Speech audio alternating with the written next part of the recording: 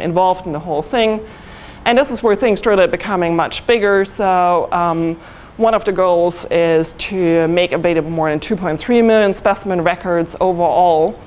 So that also meant that a database that was really focused on being a research database, essentially, and not one of these massive just entering data from all sorts of collections projects, actually moved into that direction.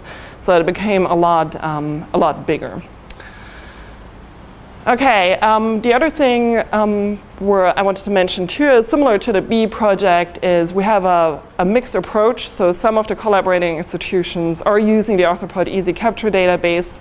Some other institutions use their own.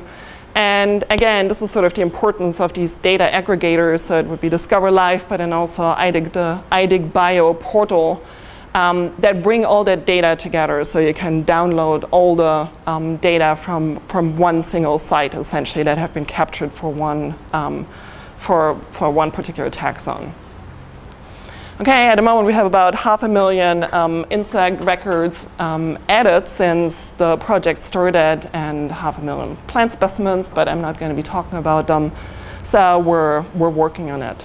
So you might go like, yeah, that's all nice, that's what you're doing for your project, but what can I do with that? And this is a fairly new development, thanks to Katja Seltman, the database. She's made a database, all the source code and everything available on SourceForge.net under projects and Arthropod Easy. So anyone who knows anything about MySQL, I'm not a person, so I'm not sure how well I would do if someone told me, go and download that thing and try to install it on your computer and try to run it.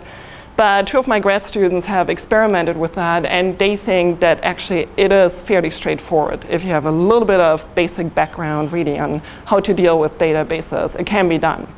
So it's freely available now and everyone can use it. And then again, the more you obviously know about MySQL, the more you would be able to customize it to your own purposes. Okay, and this is it for now.